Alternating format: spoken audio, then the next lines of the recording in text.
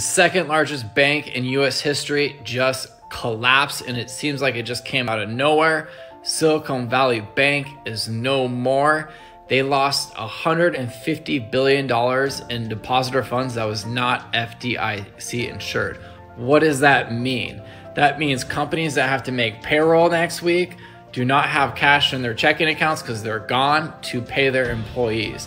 What are long-term effects of this? Is SVB was responsible for financing a majority of startups in San Francisco. There's no one to go to raise money anymore. All these VCs are out money. There was going to be major contagion, and there's going to be liquidations by these companies that have to come up with money they lost, seamlessly staying in their bank. So there's definitely fallout. The Fed's raising interest rates.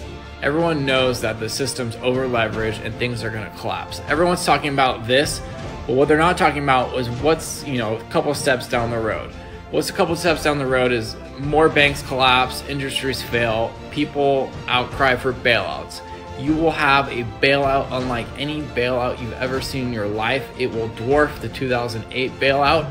And then that is when you're going to have real inflation in the United States of America, and you will have real problems in this country. And this is when you're going to want to own hard assets like Bitcoin, gold, and silver, and you're going to want to ticket out of town. So if you follow me, we have residencies, visas, and second passports in Latin America. I have one of the largest Telegram groups of this kind, so join for free.